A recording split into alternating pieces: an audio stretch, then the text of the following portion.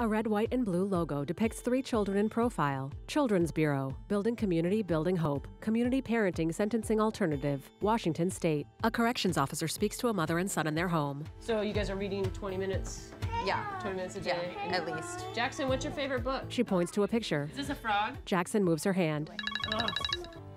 Department of Corrections, Amanda speaking. Amanda Lee is Community Corrections Officer. As kind of a half law enforcement, half social worker. As a traditional community corrections officer, my interactions with families would be limited. You're not there to build the support with the family first. You're there to work with the offender first. In this program, we reverse that and we work within the family and in their house first, because if that's not going well, they're not going to succeed when they get out. A woman walks in. Kathy Burke, Early Head Start. Hi, Jackson. Jackson stirs a bowl of batter. Now you want to touch it? He pokes his finger in. We watch our children's faces a lot to see if this is okay or not. Our relationship with the Department of Early Learning, honestly, it was like peanut butter and jelly. Susie Levell, Program Administrator, Department of Corrections. Impassioned idea around, wow, you guys have all these great skills and all these great opportunities to engage kids. Oh, more, please. And we have this population where we know that there's difficulty in engaging with kids for our parents. So how can we come together and start working together?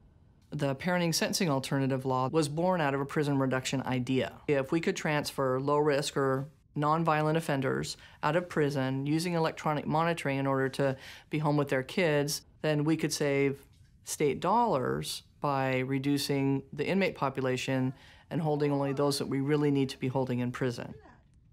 Our team at the Department of Early Learning was invited to do some training with the staff that work in this program to Judy share King, what Strengthening we know Families about the Administrator, Department of protective Early factors Learning. and how those protective factors help children and families thrive. What color is that? Pink. Kathy Burke. So he's done some amazing work. He's got some wonderful words. The mother. First got home, he hardly talked at all. He didn't say, he would say juice, or he would say, he didn't, and so I started working with him with his sentences and his words. Susie It's really Levell. important that we developed partners that helped us understand the needs of families and children, because clearly, as an adult Department of Corrections agency, our expertise was not children. So I invited Department of Early Learning and other agencies to come and participate on our screening committee for us to understand a little bit more about the Strengthening Families model. As this program has grown and evolved, we've seen the protective factors become so integral Judy King. and connected to the work that it's become part of the operating system. She started incarceration in 2009. A team meeting. That she was clean those few years she was out shows her resiliency. So I heard you talk about resiliency. Are there other protective factors that we can identify with this particular mom? Well, that she's maintained a relationship with her kids. I think that's really positive. She participated in Partners in Parenting. In prison, if we could have her do that again in the community, when she's got access to the children, it makes a huge difference. I think she's a good candidate for this program. Under gray skies, a ferry sits docked at a pier. I got arrested 5 days before my kids' 6th birthday. They're 9 years old now. The ferry sails in open waters. I wasn't able to be a parent. I was just so low. Not being able to see my kids, having to call on the phone and having to ask, is this Brianna or is this Michaela? Jennifer. There shouldn't ever be a point in my life where I don't know whose voice I am hearing. 2 blonde girls smile in a photo. I wasn't able to put my children first. Susie Levell. We know that roughly 80% of offenders have children. 2.7 to 3 million children in the United States have an incarcerated parent under the jurisdiction of the Department of Corrections. Judy King. It's important for us to think carefully about this population of children because we know they've experienced trauma. Susie Levell. Kids are at higher risk for isolation, feelings and experiences of shame, drug abuse, mental illness, truancy, and involvement in the criminal justice system. Blonde Judy King. The benefits of this program is that children who may have been invisible to us prior to this time are now in the light. And it gives us an opportunity to ensure that those kids can get connected to the services and supports that they really need. So what we want to do is really create opportunities in this alternative for offenders to become present parents. Susie Levell. You're clean and sober first, and you're learning skills and abilities in order to put your kids first in your daily life. Jennifer reads with her daughters. Benny came through the hedge. Judy King. I think it's powerful if you've been incarcerated for 3 years and you see yourself as an offender to be with your family and seeing yourself as a parent first and foremost.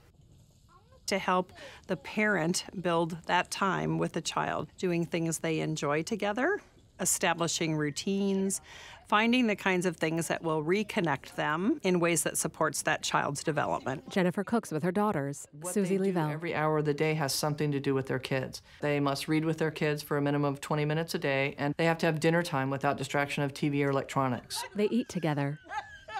I think one of the biggest skills to learn as a parent is resilience. I might not have the best day today, but I can have a better day tomorrow. I'm going to make mistakes, but it's building the understanding, the skills to avoid the big problems. Brown-haired Jennifer. Amanda, my corrections officer, has been really amazing. Whenever I was overwhelmed, I was able to talk to her. She immediately helped me find what I need. I'm not out there just looking for the mistakes. Amanda I'm out there Lees. giving them encouragement, but they also know that I'm an authority figure, that if they do mess up, that I will have to go down those other consequences. I don't feel like I'm failing now. I feel like I have a chance because Jess. She's been in my corner, pushing me along in the right way, you know, and I'm not cutting any corners right now either. You know, that's a big deal. He swabs his cheek. Susie Levell. Challenges that re-entering parents face are significant. There's this idea that, okay, mommy's home, everything's fine.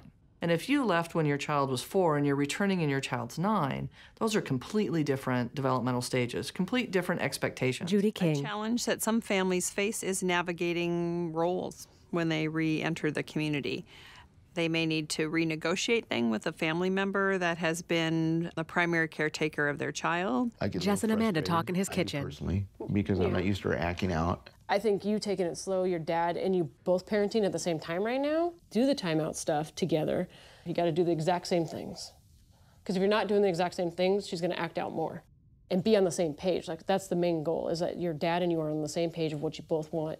And her behavior will start to change. Dark-haired Jess smiles. Elsewhere, Amanda sits at Jennifer's dining table. Now take your brood out.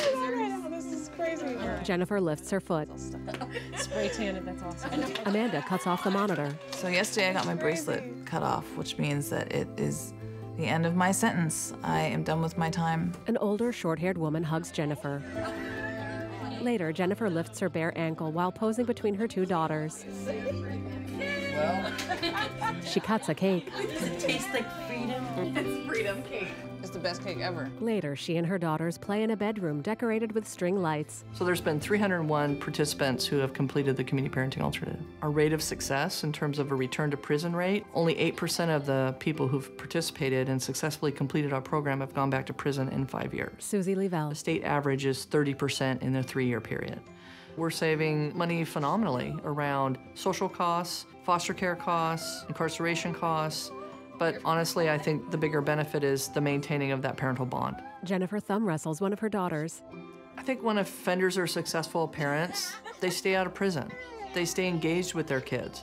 When parents are engaged with their kids, we see healthy young adults. We saw in bringing our 2 systems together the expertise and wisdom and passion around success coming from both places and wove that in a different way. Judy King. My hope for others in this great field of prevention is that you can look for those unlikely partners. Susie I'm Levell. excited to think that we get to provide an opportunity for others to say, hey, it can be done and it can be done successfully and safely, and for the benefit of kids, because really what this is all about is the best interests of children. I love you. Jennifer faces her daughter's bunk bed. I'll see you in the morning. Okay. She turns off the light. For more information and to share this film, go to the Child Abuse and Neglect Technical Assistance and Strategic Dissemination Center, www.cantasd.org. Special thanks to the Washington State Department of Corrections and the Washington State Department of Early Learning. This film was prepared under contract number HHSP 233-2014-0025C of the Office on Child Abuse and Neglect, Children's Bureau, Administration on Children, Youth and Families, Administration for Children and Families, U.S. Department of Health and Human Services, by the National Child Abuse and Neglect Technical Assistance and Strategic Dissemination Center. The views expressed in this film are those of the people interviewed and do not represent official views or policies of any part of the U.S. Department of Health and Human Services. For more information, visit www.cantasd.org, Administration for Children and Families.